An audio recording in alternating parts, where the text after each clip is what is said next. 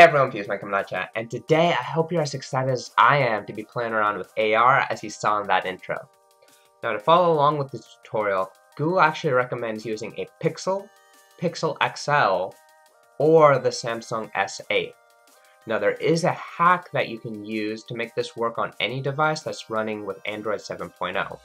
In theory, this should work with the Samsung 8A Plus, as well as potentially even lower end devices. Let me know in the comments what you actually end up using. You'll also need to get the latest beta of Unity 2017. Now for this tutorial, I'm going to assume that you know how to deploy with Unity to an Android device. So if you don't, I recommend checking out Unity docs to figure out how to do that. And last but not least, you're going to need to download their SDK from either GitHub or their website. With that out of the way, we can just jump into this project.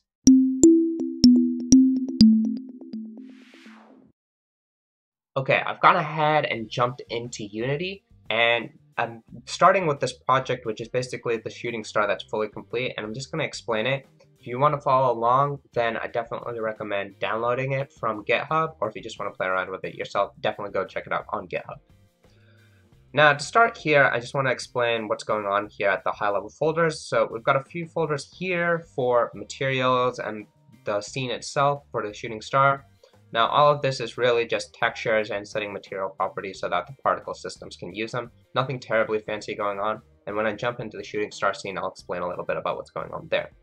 And then you have the Google ARCore folder. Now if you downloaded the SDK off of GitHub, then you'll probably want to go ahead and replace this folder. The reason is that Google ARCore in the next few months, that from when this video is released, they're probably going to keep on updating it like crazy. So keeping up to date with the versions is pretty crucial there. Let's go ahead and open this up, and specifically let's just dive into their Hello AR scene. I definitely recommend following along with their getting started and making sure you're able to get this running on your own device. The reason being is that this goes through pretty much every single feature that you will want to use in ARCore, and I think that's actually pretty critical to making full use of it. So if you want to check it out, make sure it's all working, definitely put this on your device. So going through the hierarchy really quick, we have our ARCore device, and I'll explain those components in a second. I think they'll make more sense once I explain everything else. And attached to it is just a normal Unity camera. We've got a canvas here for our GUI, and that's always super important when you're dealing with phone-based AR. Environment lighting, and let me dive into this a little bit because I got a few questions on our last video about kind of what this bit is. So you can see here it's basically divided into two parts. If you're using the Unity editor, it just sets global estimation to 1, which basically means it's not doing anything, which really makes sense because there's no type of remote deploying on your devices. And then you've got this code here, which is really what's controlling how ARCore is able to detect lights. So you can dive a little bit deeper into it, but I mean basically what you're seeing here is it's taking the pixel intensities and then kind of offsetting that from a middle value using a linear ramp, and then kind of effectively just averaging in a really fancy way. All it does that, once it does that, it goes through and just sets the global light estimation based on that color scale. Again, nothing terribly fancy. It's just one number that affects all of the shaders that are in your scene. So basically every single shader, and we'll see this in a second, is getting this global light estimation. So in this specific scene, there's an example controller that it takes the Android prefab and then plops that in the scene. Go ahead and click on that and drag that in. We'll see that there's a shadow that comes along with this. Is basically a shadow geometry that it casts on planes. And then it also has this regular geometry. And on this shader, you can see here, it's an ARCore shader with diffuse light estimation. So that's basically, it's a standard diffuse shader, but then it's using the intensity that's set in that global property. And if we go into ARCore here, we can see that we have a few more shaders that come built in with it. So that's kind of how light estimation is working at a really high level. Again, if you want, go ahead and dive into that code to kind of see what are the kind of steps that they take. I mentioned the example controller. This tripped me up because I thought it was going to be an actual controller that you could use, but no, it's just controller of the scene and kind of game logic, so keep that in mind. Got a point cloud here. Again, this is also controlled by a shader for basically manipulating the vertices of our cube. You can go ahead and set the point size and the cloud color however you want right there. Next, we have the event system, standard event system, and just a directional light that, again, is going to be using this light estimation. So that's basically all of the really cool features of ARCore. And again, I mentioned that I'd go ahead and jump back into the device here. Now, the reason that I think this thing is really interesting, and the reason I actually thought the example controller was an actual controller, is if you go to device, you'll see there's the device which it defaults to, there's controller, and then there's remote. So I'm interested to see basically what all three of these are. I think the controller is specifically interesting because imagine like a Daydream controller with a camera on it that's positionally tracked. That I think would be really cool. Maybe that's something coming down the pipe, I'm not sure, but it seems like that's something they're thinking about. And then the rest here is just kind of standard for setting like the pose source, the tracking, before render, and the relative transform, because again, just like ARKit, ARCore is relative to wherever you start the device, and then it moves based on that point. So that's basically what's happening in the pose driver. Then you have the session component, and this is really driven by your session configuration. So in the session configuration, what you'll see here is it's just a file. You can create your own actually, but before I do that, let me just explain. There's enable AR background, there's the plane finding, and then it's the point cloud. Just three things. These are just kind of the core features that come with ARCore. If for whatever reason you want to disable one of them, you can go ahead and set that up here. And I think the only reason you'd want to disable it is you're not using the feature and you want to save a little bit on performance. That's not calculating this stuff in the background. And so you can just go ahead and disable it here. If you want to create your own, again, just go into session config. But I think for most purposes, you'll probably just want to go ahead and keep this the same. I think the only interesting part here is if you just want a fully virtual world with just positional tracking, you might want to enable AR background. So yeah, that pretty much does it for this. Again, I think the really interesting part here is that controller, and we'll see what happens next. Okay, so that's the example scene. Again, recommend building it. Let's go into the shooting star scene. So let's go here. Here, we've got some 3 standard ARCore prefabs that come with it, the point cloud, the environment light, and of course the camera.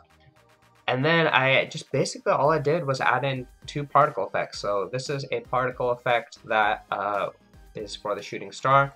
And the reason, again, that I didn't want to build this during this is just because it'd just be me clicking a lot of buttons, which isn't that exciting. But you can see here, it's just set to looping. I added a texture that I found to basically go ahead and give it that starry feel. And standard duration, I set the size to be pretty big because you really want to be able to see it. I also have the color over lifetime here with a little pulse. So if you actually look at some of them off in the distance, you'll see that they're pulsing a little bit. So that's an effect I added. Again, transparency, all of that stuff is really happening. You can change the emission. So currently what it's like is, the shape. If you have the circle here and it's just coming from the rim, you can manipulate the radius and whatever you like. So that's basically what's happening. The nice part about particle effects is they're simulated on the GPU, so you're really going to be able to saving on performance there, especially because ARCore is probably a lot of the calculations are happening on the CPU, and more on that in a second. But that's kind of just something to keep in mind, is that all of that is happening on your device, and it's pretty computationally intensive. The other thing here is a Meteor Form, and this came from the Unity Asset Store. The only real big change I made here was instead of having the Meteor Form come immediately, I just have it set to whenever you click on your device. It just gives you a little more control if you're trying to make some cinematic effects like, like what you saw in the intro. But that's really all there is to it. And the neat part here is the reason this actually works is the fact that this particle effect I can keep it super far up, and then it still looks pretty good.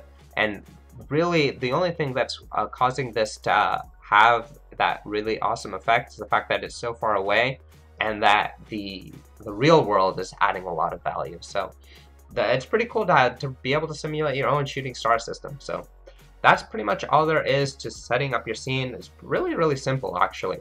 So let's go ahead and transition into actually making sure this works on your device. For this, what you'll need to do is go to your build settings, make sure that you have whatever your scene is. That's just kind of standard deployment.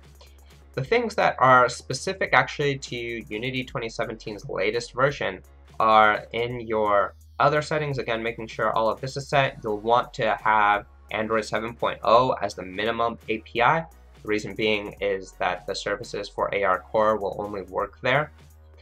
You'll need multi-threading turned off, and as I mentioned before, this makes me think that it's actually running on the CPU and using multiple threads to actually get the performance that it needs. So you don't want to be rendering on multiple threads. That's in theory what I think is happening. And then again, just set a standard package name and your product name, all of that stuff. The really interesting part here, and I mentioned this in a comment that I responded to on the last video on ARCore, was that you have XR settings here, which is what Unity is basically calling anything in this immersive reality. You can turn on VR support if you want, but it's interesting that you need to turn on what is called Tango support for ARCore to work. I don't know if this name is going to change to ARCore in the future, or if this is all part of this giant package that comes under Tango, but that's going to be really interesting to see where that goes.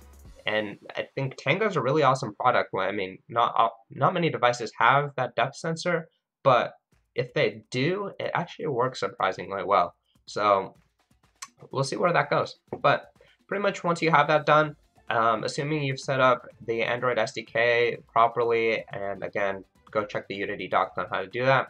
Go ahead and hit build and run, and then that'll get the APK on your device. The last step you need is you'll also need to make sure you install their specific ARCore services, which there's a link to that on the getting started page. Make sure you do that, otherwise your app is going to crash, and it's actually very confusing why.